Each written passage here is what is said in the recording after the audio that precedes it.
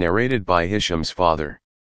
Umar asked the people, who heard the Prophet peace be upon him giving his verdict regarding abortions. Al-Mughira said, I heard him judging that a male or female slave should be given, as a diya.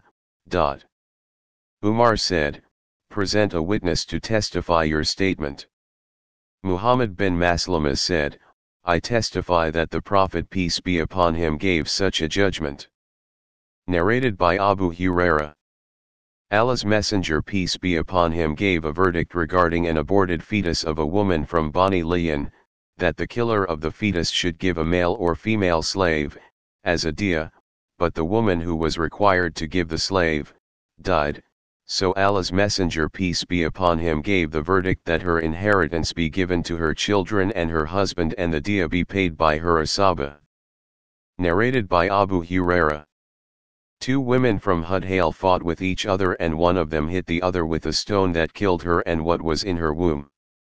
The relatives of the killer and the relatives of the victim submitted their case to the Prophet peace be upon him, who judged that the diya for the fetus was a male or female slave, and the diya for the killed woman was to be paid by the asaba, near relatives, of the killer.